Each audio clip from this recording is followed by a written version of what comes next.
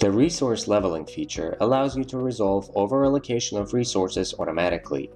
With the click of a button, Structure.Gantt identifies instances of overallocation and automatically delays certain tasks to show when they can potentially be completed. When you see an overallocated resource, click the Resource Leveling button and select the Run Leveling option to use this feature. You will need to configure several parameters, including which resources you want to be leveled, whether manually scheduled tasks should be included or not. By default, only automatically scheduled tasks will be rescheduled, and whether tasks that are currently in progress or already resolved should be considered. By default, such tasks are not rescheduled. Once you've selected your options, click Run to start the leveling. Please note that the leveling process may take some time to finish, particularly for larger charts. In such cases, the leveling progress will be shown in the bottom panel.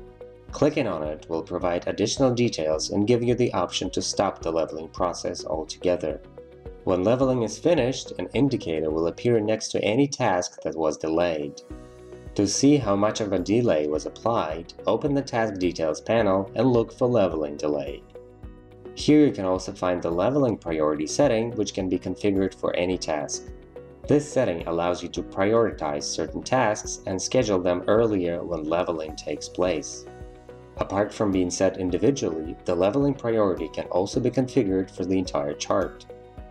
Once a chart has been leveled, you can revert some or all of the leveling results by clicking the Resource Leveling button again and selecting the Reset Leveling Delays option. Just as when you ran the leveling, you can select which resources and task options you want to reset leveling for.